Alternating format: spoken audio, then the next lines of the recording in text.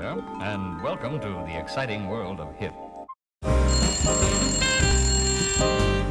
Good morning. I'm Andrea Jackson with your Daily Buzz wake-up call for Thursday, September 27th, 2012. More than 300 people were killed in Syria yesterday in one of the deadliest days in the 18-month uprising against President Bashar al-Assad. Here at home, Iran's crackpot leader Mahmoud Ahmadinejad has taken Broadway, or I should say the UN, by storm with his rousing diatribes about death to Israel and supporting Syria's brutal oppression.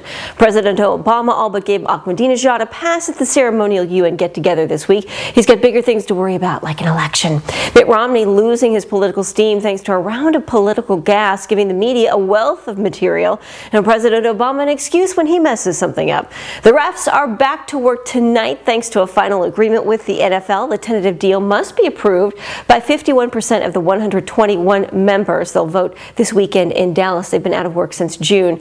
Here comes Honey Boo Boo in for more episodes, including holiday specials, and singer-songwriter Andy Williams, famous for songs like Moon River, the Love Story theme, and The Most Wonderful Time of the Year, has passed away. The 84-year-old entertainer died Tuesday night at his Branson home following a year-long battle with bladder cancer.